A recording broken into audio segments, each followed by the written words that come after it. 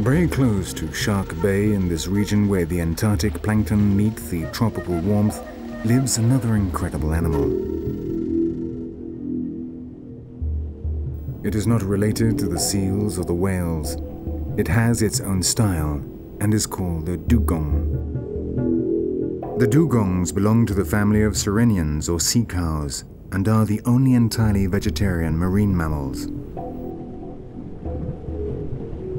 To maintain their 300 kilos in weight, they need to feed constantly on the underwater pastures, and it is a complete mystery how they manage to live on a diet with such a high salt content. Their upper lip directs the seaweed into their mouths.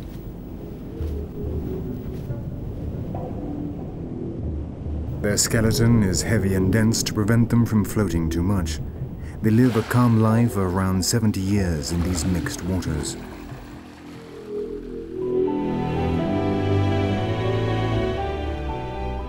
As we move further up the west coast of Australia and approach the Tropic of Capricorn, corals are more in evidence and start to form reefs.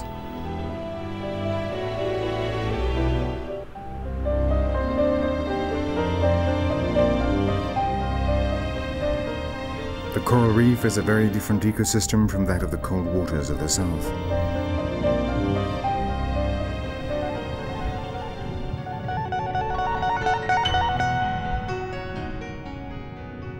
The water is filled with light and color.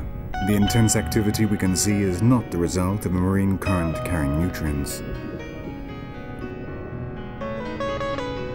The coral reef is like a gigantic self-contained organism in which energy passes from one layer to the next with just two essential ingredients, the sun and the sea. The corals are specialists in poor waters like these, provided they are clear.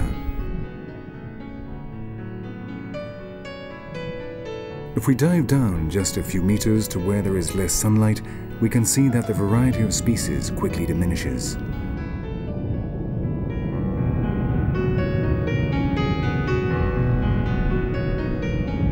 Nearer the surface, the coral world flourishes in all its splendor. Over 2,000 types of animals live here with strange relationships among the different species, all of them adaptations to ensure survival in such a competitive society. This is a pair of clownfish who choose to live where others die. They confidently swim between the stinging tentacles of this anemone, knowing no harm will come to them. The tentacles are armed with poisonous cells, which would mean certain death for any other fish.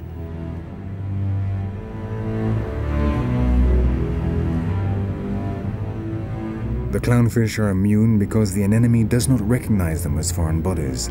They are like part of the family.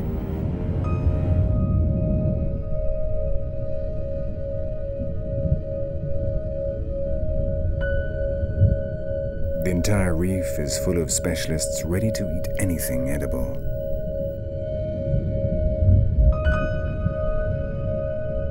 The triggerfish like this one can, with their tough mouths, attack any reinforced structure no matter how strong it is, and the parrotfish can even crush the corals.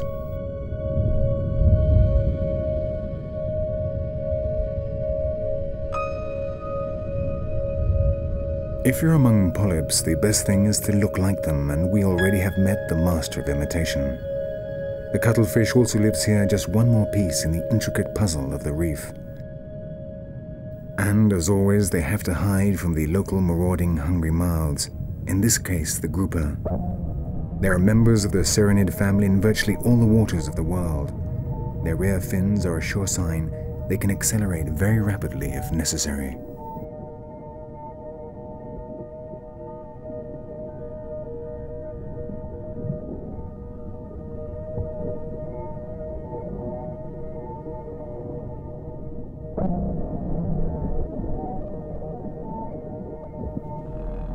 One of the most dangerous killers is not, however, particularly large.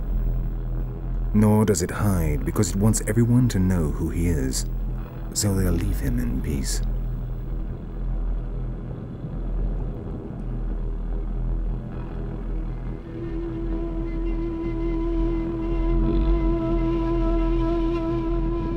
It is a sea snake of the Laticauda genus, a reptile which evolution has returned to the sea, adapting its anatomy to the new medium.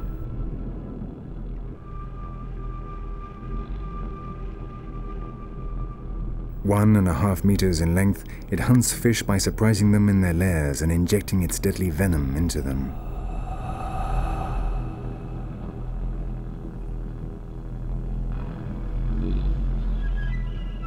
Its flattened tail serves as a fin, making it easier to move around this strange, unpredictable landscape full of holes and cavities.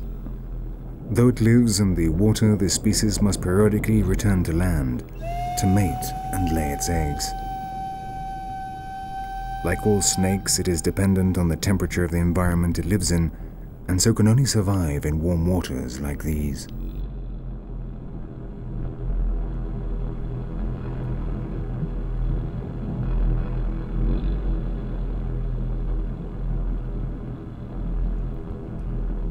The Laticauda knows that all the creatures of the reef live very close to or hidden inside the structures that form this bizarre environment.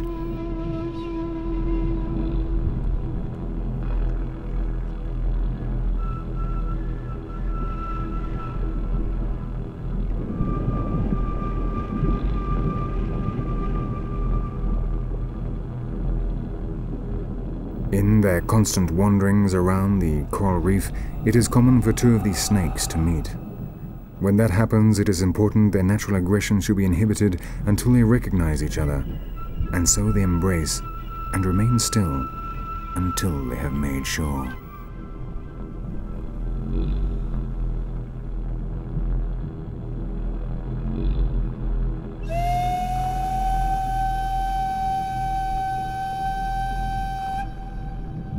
Once they have checked each other out, they separate and each one goes on his way.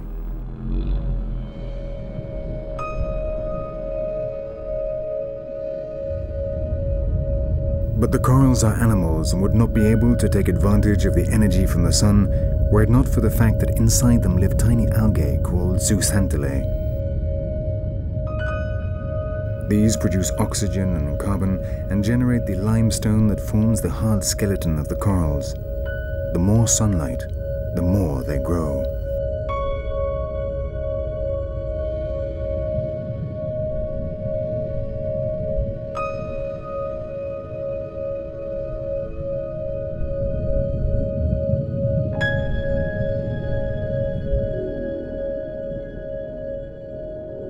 Oblivious to life of the coral reef, the largest fish in the world returns south in search of the plankton it feeds on. It is the whale shark, a colossus 80 meters in length, peaceful, inoffensive, and curious. It slowly swims around the sea with its mouth open, filtering tiny crustaceans and fish. Its life is a mystery. In fact, it was only discovered by science relatively recently. With him, we are returning to the cold waters where we began our story.